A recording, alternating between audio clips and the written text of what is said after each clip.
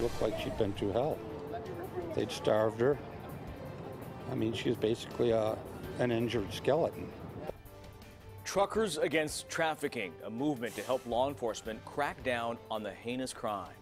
More than 500,000 truck drivers so far have been trained to spot the warning signs. Good evening. Thanks for joining us. I'm Tony Lopez. And I'm Adrienne Moore. Today, the California Trucking Association announced it's partnering with Sacramento-area law enforcement to combat human trafficking. CBS 13's Angela Musalam is in the newsroom for us with more on this partnership. Angela? Yeah, that's right. Truck drivers are always on the road and are more likely to come across trafficking. And that's exactly what happened to one truck driver who stopped a pair of sex traffickers dead in their tracks. They're the eyes and ears of the nation's highways and roads.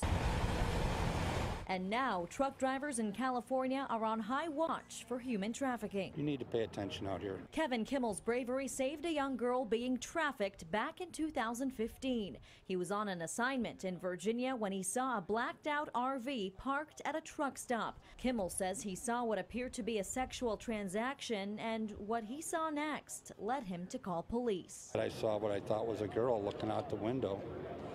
She was abruptly pulled back and a black shade was put back over it. Kimmel's story is driving the California Trucking Association to crack down on human trafficking. They're trained to be vigilant and they see things that other people don't see. The association has trained more than 500,000 truckers across the state to watch out for young women who appear to be out of place and who may be with someone who appears suspicious. Those efforts haven't gone unnoticed. They have made close to 2,000 calls to the National Human Trafficking Hotline, generating over 550 cases of sex trafficking involving over 1,000 victims. Truckers Against Trafficking is another prominent program across the country. Al Helsher is a TAP member. He has this sticker on the side of his window to let victims know he's watching when no one else is. If they'll give us a sign of some sort, somebody's getting called. You will have law on you quickly.